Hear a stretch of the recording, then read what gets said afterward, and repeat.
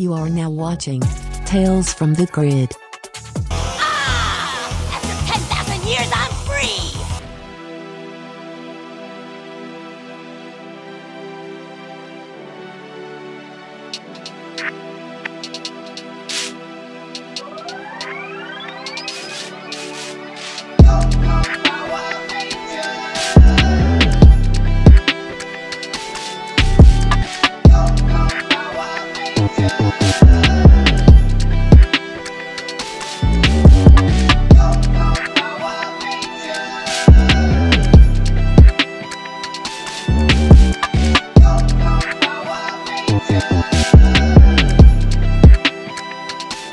After all these years, FiGPiNS has finally decided to join the Power Ranger party by releasing Mighty Morphin FiGPiNS. The team is available from the start. The team costs the same as any other FiGPiN. Other companies would have price gouged. The green and white Rangers are the only Rangers with chase variants, which could be seen as trying to profit off the loss of JDF. One could argue that it's because Tommy is the most popular character. Every Ranger doesn't have a chase variant. Selling the entire team at the same time for the same price and at standard pricing shows confidence in the product and respect for the fans. Selling chase variants for $10,000, if not an error, can persuade fans to use the FiGPiN app to win them for a cheaper price. I can't believe these are being sold for such relatively cheap prices, especially because of the recent trend of Mighty Morphin products being sold at ridiculous prices. The regular green and white FiGPiNs are $15, so I don't care for the $10K price tag of variants. Will I buy? Come on, son, you already know I did. Thank you for watching another episode of Tales from the Grid,